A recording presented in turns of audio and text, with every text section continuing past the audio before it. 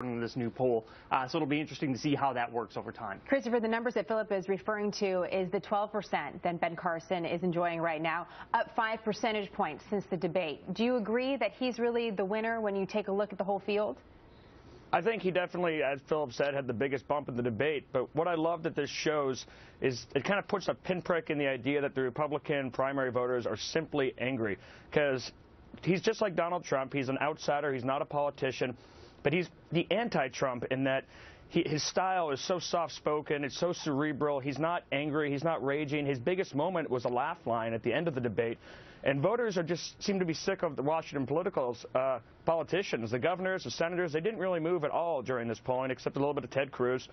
And when voters embracing Ben Carson now, they're just saying we don't necessarily need the anger that Donald Trump brings to the stage, but we do want someone who's completely different from these polished, practiced politicians on the stage. Is it sustainable? Philip, what do you think? Well, first I want to differentiate between angry voters and angry politicians. Donald Trump has a lot of energy. He gets worked up a lot. But I think that the fact that 42% of the vote went to Fiorina, Carson, and Trump, none of whom have held elected office, shows that there is some anger at Washington establishment, to Chris's point.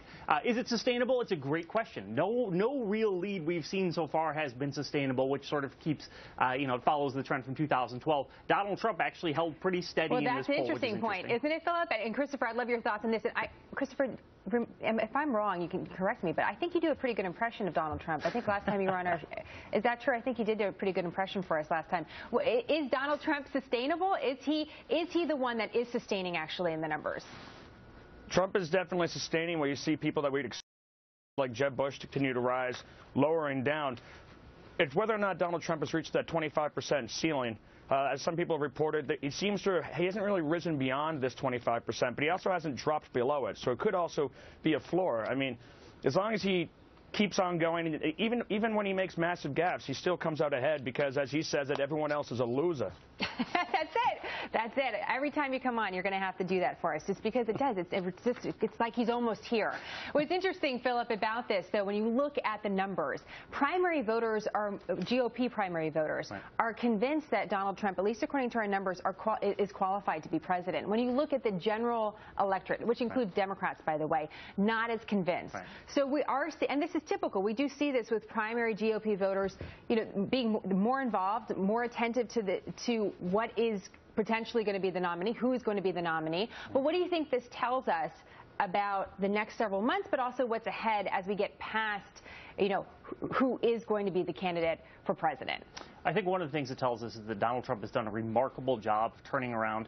I mean, he was to some extent a laughingstock a few months ago, and he's not anymore. He's taken seriously. I think the primary voters on the Republican side do see him as being a viable presidential candidate, less so than other candidates, including Jeb Bush. And I think that is also a reflection of his having this core base of support that clearly isn't going anywhere. Even after all the kerfuffle that happened after the debate with him, his poll numbers didn't move. He has a solid core base of support, and as long as he can bring enough people who think he's acceptable into that, it's an interesting game. Well, and Christopher, as we finish up here, there have been those that say, well, these are just voters that are angry, that want something different. And it seems it's very dismissive of voters who say, actually, no, I'm not only am I not angry, I like Donald Trump. I want to see what he's going to do.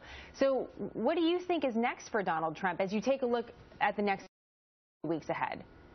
Well, for such an unlikable man, he's incredibly likable. I love watching him on television. I think a lot of people do. And I think he's really a reaction against the political correctness and the suffocating political atmosphere that has existed for a couple of years. So people, I think, really find that likable. One interesting trend I saw is just a little bit he's moved down. There's been a space where Senator Ted Cruz has moved up. And that may be the people who are really upset with Washington, D.C. I mean, Mitch McConnell's least favorite Republican has got to be Ted Cruz. But people who may have a more conservative leanings or more loyalty to the Republican brand will start to move from Trump to Cruz. And I think you'll see him benefit from Donald Trump if he falls behind, or even if he surges ahead with the same kind of message that Ted Cruz brings. It'll be interesting to watch. As of right now, as we know, Donald Trump is serving in jury duty. That must be interesting. We all wish we were there to see if he's actually chosen, which could also add another twist to this story. Philip and Christopher, great to have you both. Thank you very much. Thank you. Thank you. He'll probably just serve 2 days before.